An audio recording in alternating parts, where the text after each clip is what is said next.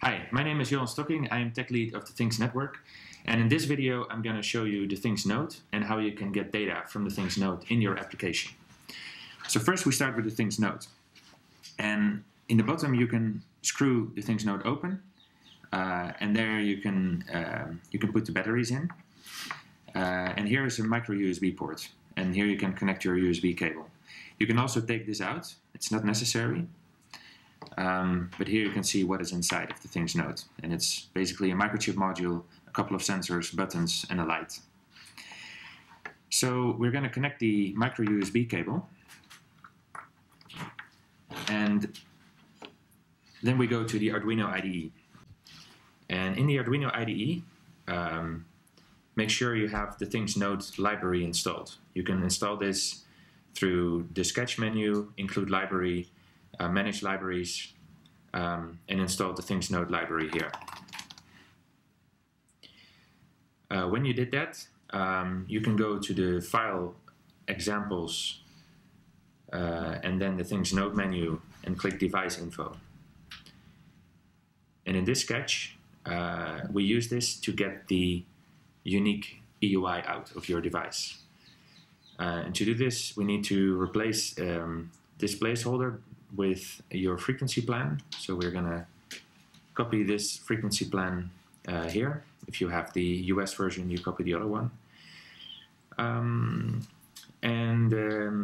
What is also very important to note is that you need to have the right board selected in the Arduino IDE.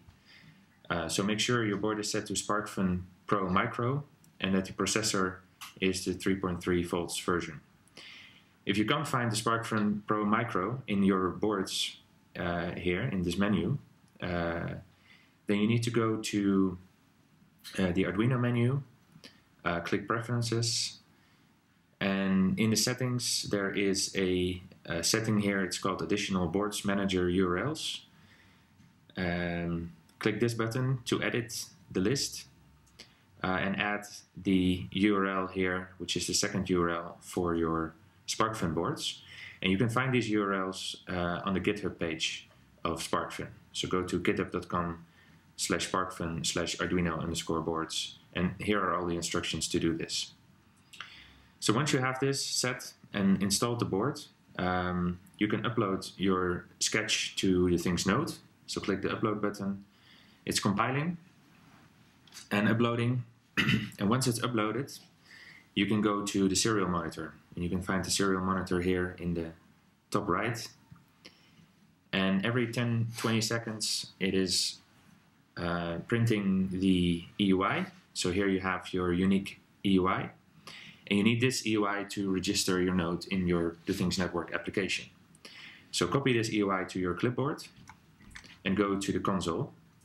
And here in your application, you can go to Devices and click Register Device.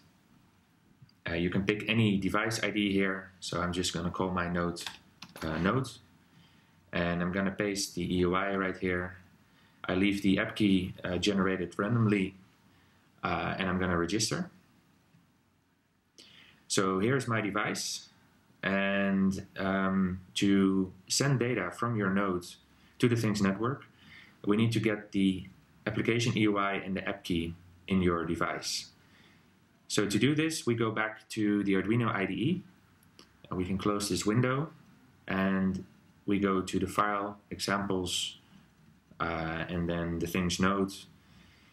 And we open the basic example. So this is a very basic example that reads all the sensor values and sends it to your application. And in order to work with this example, we need to fill out two of these values. So this is the app EUI and this is the app key. So if you go in the console and if you scroll all the way down, you can copy the example code from here. And you can copy it straight to the Arduino IDE. So you have your app EUI and app key set correctly. Also make sure that the frequency plan is set correctly. So go ahead, upload. And when it's done with compiling and uploading, you can open up the serial monitor again. And you see that everything is being configured. It's joining the network. And once everything is set up and joined correctly, you will see that it's reading out sensor values and sending it every so often to the network. If you go back to the console, you'll see here that it's activated, so you see the status is green. And you can go see your data in the data tab. So this is the data that your node is sending. So here you see the activation, and here's the binary data that your node is sending. As I introduced in the payload functions video, we need to decode this payload and make a usable object with it to read out the values that are in this binary payload.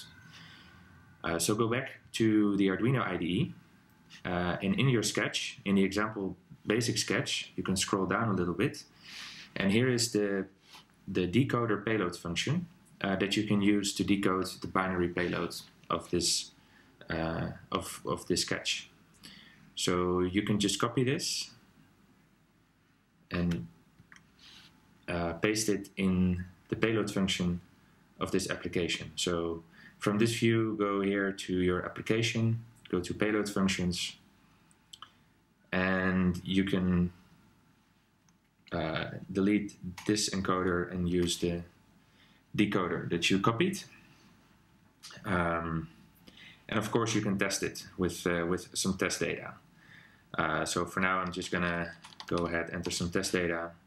It's not really important, but it really shows that the function actually doesn't contain any errors. So I'm gonna save these.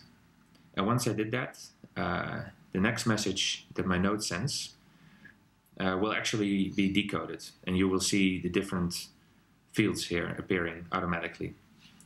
And these are very convenient to use in your application.